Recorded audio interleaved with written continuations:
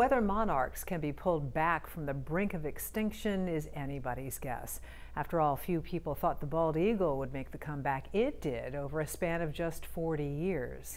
One way scientists could track eagle populations was by tagging them. But how do you tag something as delicate as a butterfly?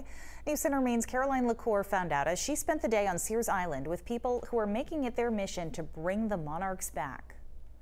Into the milkweed, moving slowly, just a net in hand. Today, citizen scientists on Sears Island hoping to add data to the research on the monarch butterfly. Leading the effort, Serena Cole, an environmental educator for 30 years.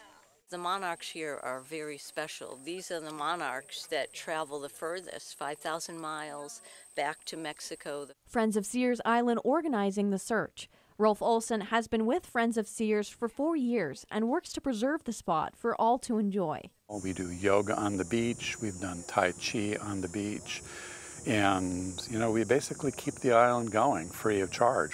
According to Cole, tagging butterflies involves a gentle hand, small color-coded stickers about the size of your fingernail placed on the wing. Stickers then tracked by nonprofit Monarch Watch as the butterflies head to Mexico. That's called the disco cell. It looks like a little mitten, and the tag will go right on that underside of that lower wing. According to Cole, data from tagging has shown butterflies traveling from the North Coast are not having great success getting back to Mexico. Although the group had no luck finding butterflies today, all the more reason to preserve the already endangered species. Up against the odds of many things that are endangering and lowering the population numbers.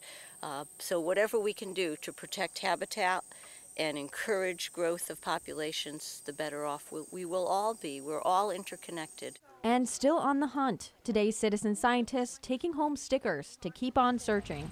In Searsport, Caroline LaCour, News Center, Maine.